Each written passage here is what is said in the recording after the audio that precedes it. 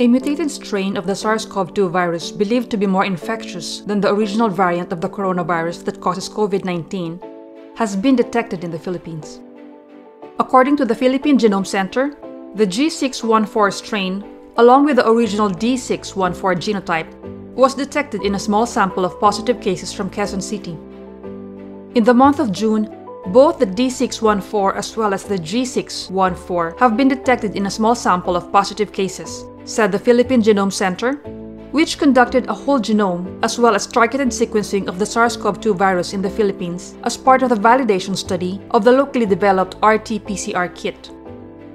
Although this information confirms the presence of G614 in the Philippines, we note that all the samples tested were from Quezon City and may not represent the mutational landscape for the whole country, it added.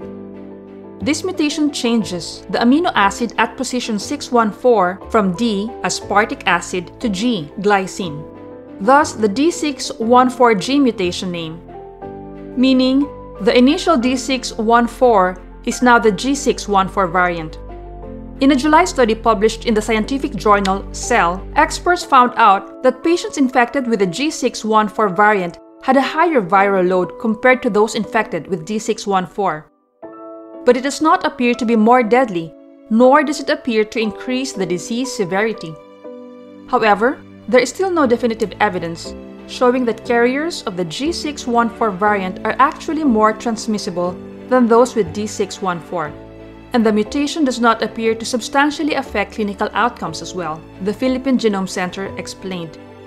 Nevertheless, the research noted that considering the spread of G614, continuous monitoring of the said mutation as well as other frequently observed mutations must be done in order to better understand the evolutionary trajectory of SARS-CoV-2.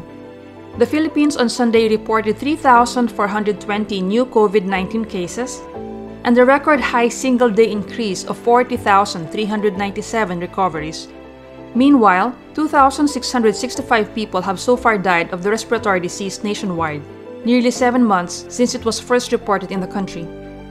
Thank you for listening. Please click the like button, subscribe to Diseases Simplified, and ring the bell for more health tips and updates.